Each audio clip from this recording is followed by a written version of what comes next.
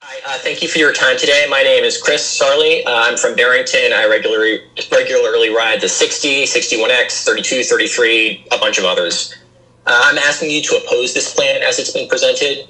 As other members of the public have mentioned, there is significant concern that this will add friction to the lives of regular riders.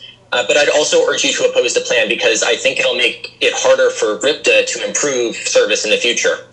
After reviewing the transfer analysis, the first thing I have to say is I think it's a huge oversight not to include regular pass holders in the 2+ seat ride analysis.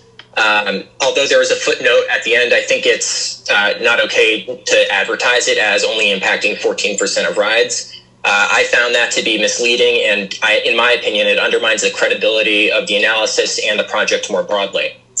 Second, I'd like to point out that the entire analysis seems to, and I'm not sure if because more details haven't been released, but from what I've seen, based entirely on past performance and not future potential. All of the claims of this will make it better in the future or something seem to be speculative at best and not based on any data collection that I've seen. It doesn't seem to consider potential growth of transit ridership, especially based on changes that have come in through the DTC, which of course RIPTA has recently invested a lot of money and time into. It also doesn't seem to consider how the addition of a similar east-west transit emphasis corridor would change service patterns, or how the new wave fare collection system, which I absolutely love, will also have impacts on ridership. In fact, the presentation has made no mention that I'm aware of or acknowledgement to the upcoming Transit Master Plan or the recommendations it contains.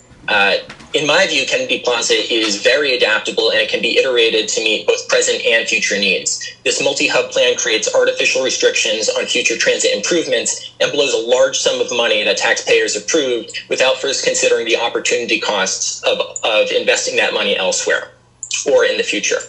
I urge you to reject this proposal and any proposal that spends this bond money until the Transit Master Plan has been released and digested by the public and politicians. I understand politics generally favors flashy projects that make good photo ops, but I think you all know that what RIPTA needs most is lots of methodical, relatively unexciting investment. I appreciate your time and your work and your dedication. Thank you very much.